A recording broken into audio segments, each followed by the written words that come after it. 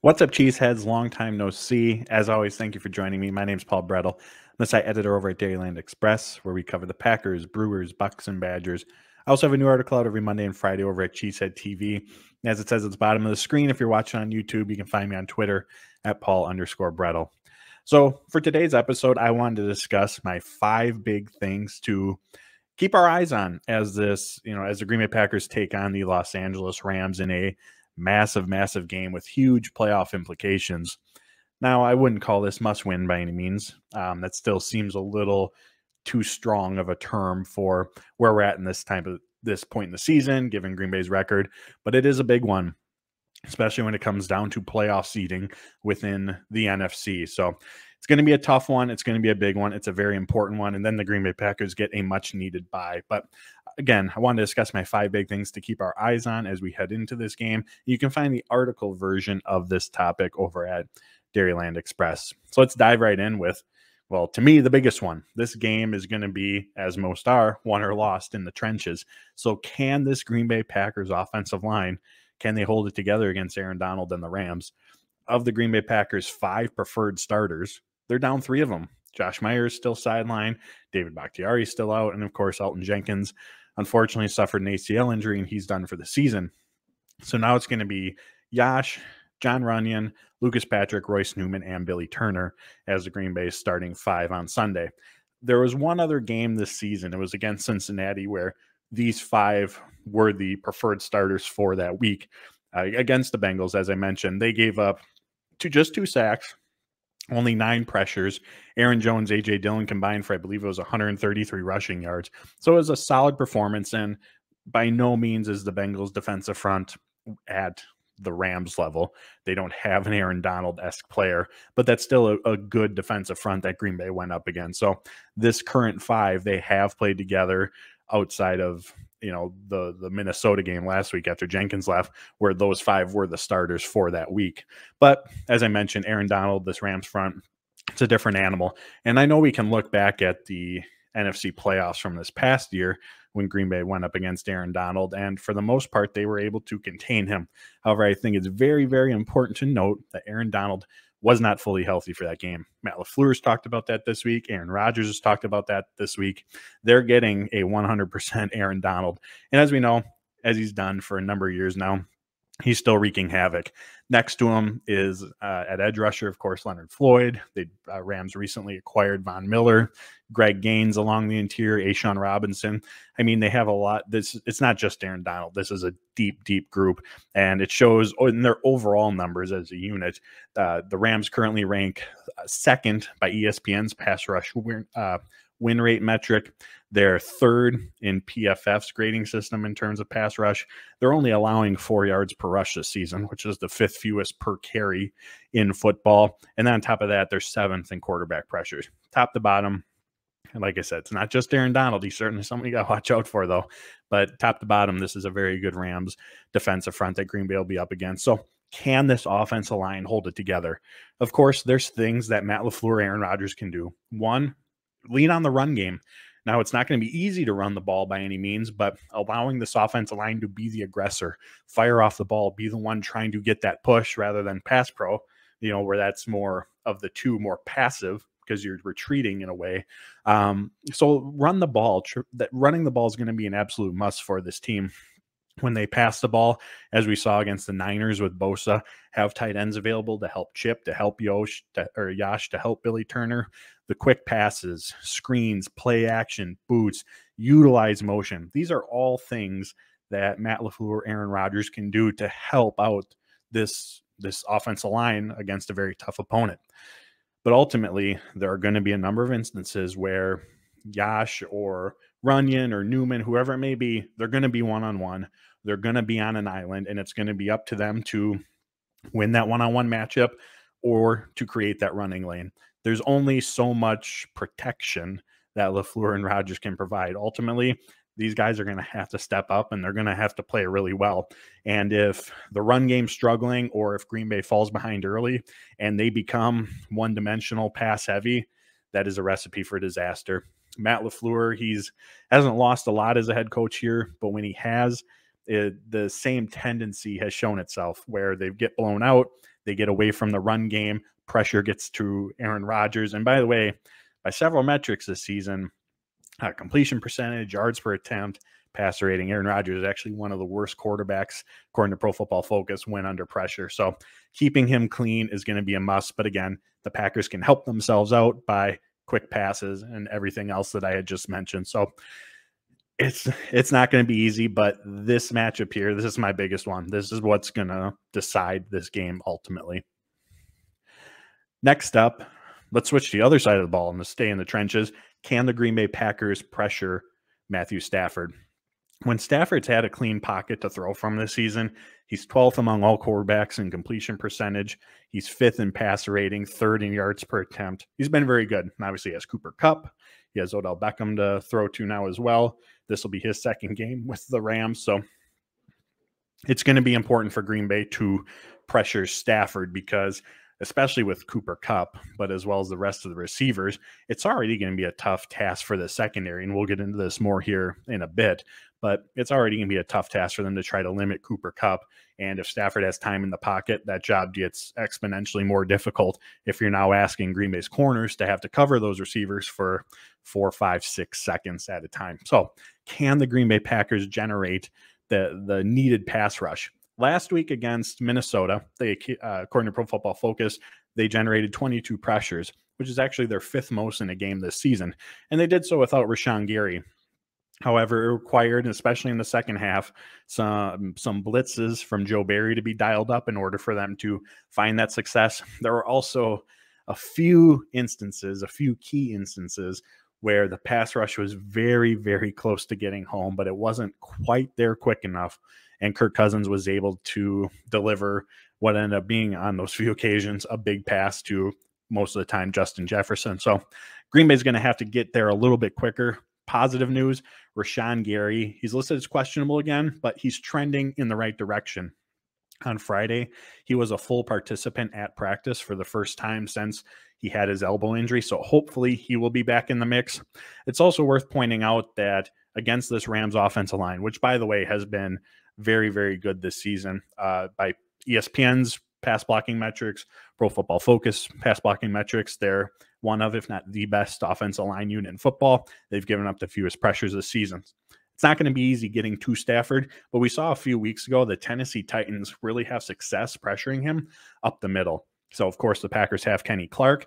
If Rashawn Gary's available, we've seen him fill a similar role to what Zadarius Smith did a season ago in lining up in those A and B gaps to try to generate pressure from the middle. So look for Green Bay to try to take advantage of that part of this Rams offensive line. Also, don't be surprised to see Barry dial up more blitzes again, because getting pressure on Stafford is going to be that important. But it's not going to be easy against this defensive or offensive line that the Rams have. Third big thing to watch for: can the Green Bay Packers offense get off to a fast start? One of the big differences between the 2020 version of this Packers offense, which was by several metrics the best in football, and this year's team, is they just are not scoring out the gate. Oftentimes this season, I think it's in most games, the Packers have been down by at least 7 points at some time because they're just not getting off to those quick starts. There's 2 things that really stand out as to why. The big one, I think, is practice time, or lack thereof. Rodgers missed practice all this week, so it's not going to get any better in that regard. But a week ago Friday, so heading into the Minnesota game, that was Rodgers' first practice, and it was only in a limited capacity, but that was his first practice since he was out with COVID, so end of October. And before that, he had not practiced with Davante Adams or Allen Lazard until the 3rd week of October. It had been since he had practiced with them. And then there's MVS. That was his first practice with MVS since prior to week 3 against the 49ers. If you recall, following that game, MVS would go on IR. He would make his return against Kansas City when Aaron Rodgers was out. Rodgers would miss the whole following week of practice before returning against Seattle, and then he didn't practice until the following Friday. And so that's when him and MVS were first able to be on the practice field, and since nearly the beginning of the season. He's an MVP. He has terrific connection with these receivers.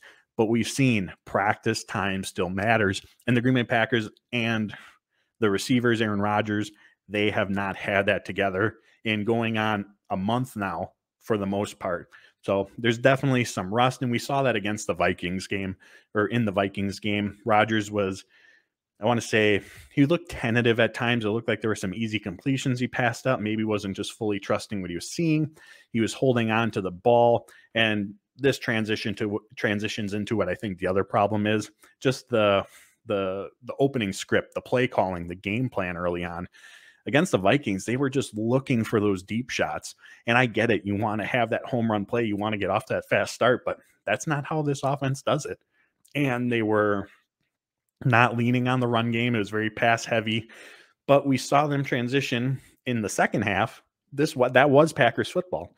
It was everything that I'd mentioned in that opening, point, or what to watch for with the offensive line and how they can help. There was a better run pass mix, quick passes, play action, motion, boots, all of that stuff. And we saw this offense really gel and find a rhythm, something they haven't been able to do early on.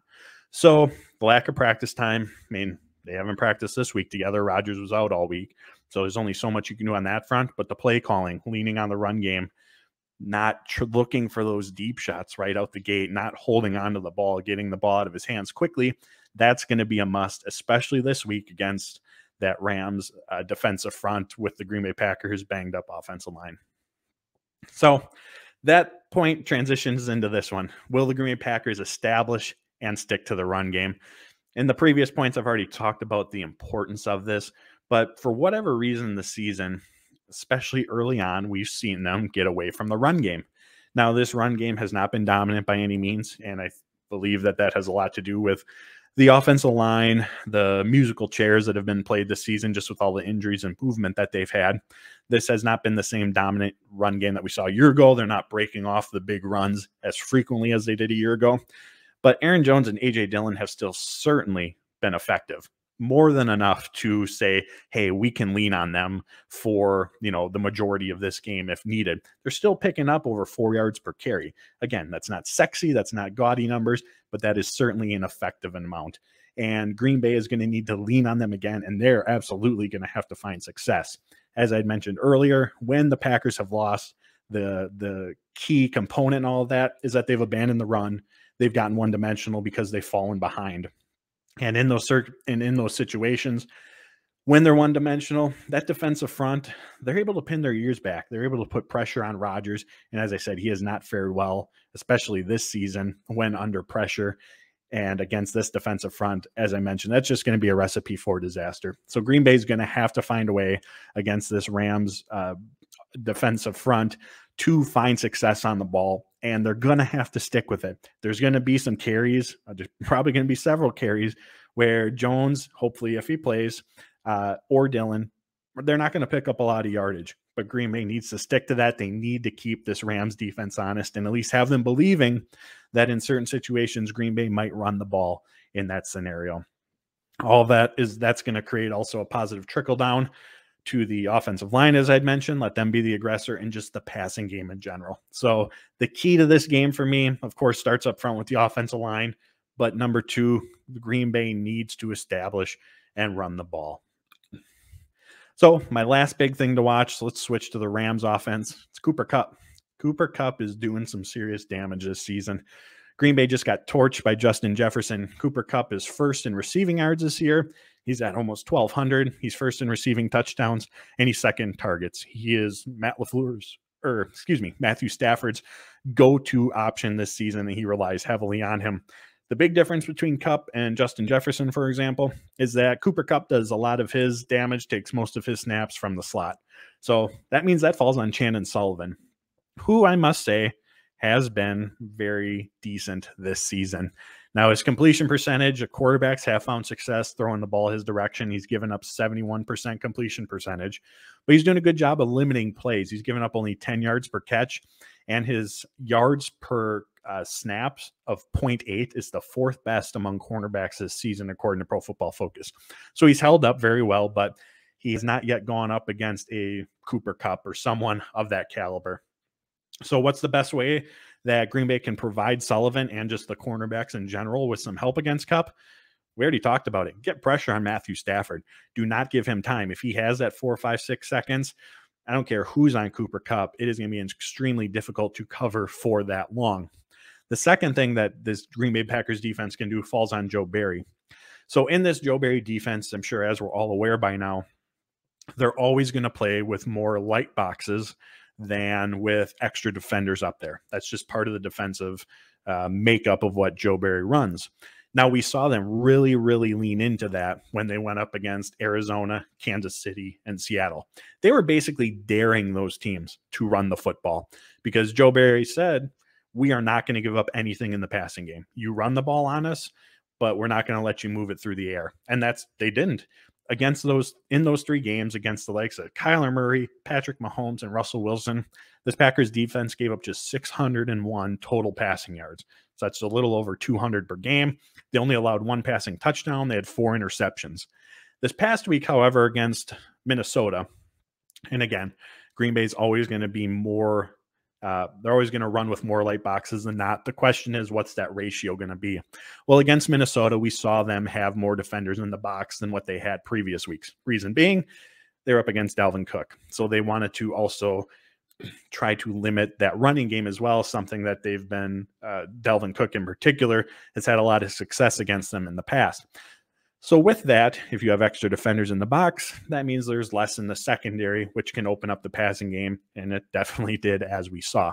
So this week, I do expect Green Bay to go towards what they did schematically in terms of how often they run with light boxes, what they did against Arizona, Seattle, and Kansas City in an effort to try to shut down that Rams passing game as much as possible. Because on the ground, they're only averaging 4 yards per carry, which ranks 22nd in the NFL. So they've been far from dominant on the ground. And the Green Bay Packers run defense with Kenny Clark in the middle, Devondre Campbell at linebacker, and just the overall better play from players like Kingsley Keke, Dean Lowry, Tyler Lancaster, the addition of TJ Slayton. This run defense, not great by any means, but certainly improved. So my expectation going up against a Cooper Kupp and Odell Beckham Jr., a quarterback like Matt Stafford, is they're going to do everything that they can to try to take away that passing game. And if the Rams are able to move the ball a little on the ground, I think Green Bay is going to be okay with that. But ultimately, in the end, Cooper Kupp, he's one of those players where he's still going to put up numbers. It's hard to envision Green Bay completely shutting him down. The key is do not let him go Justin Jefferson and take this game over. Do not let him be the dominant force that drives this Rams offense. That's what you're looking to hopefully limit, and that'll ultimately overall help slow this Rams offense. So those are my 5 big things to keep our eyes on. As always, there are more, but those are the 5 that really stand out and are what are going to play key roles in determining this game. As always, everyone, I appreciate you joining me. As I mentioned initially, you can find my work at Dairyland Express and She Said TV.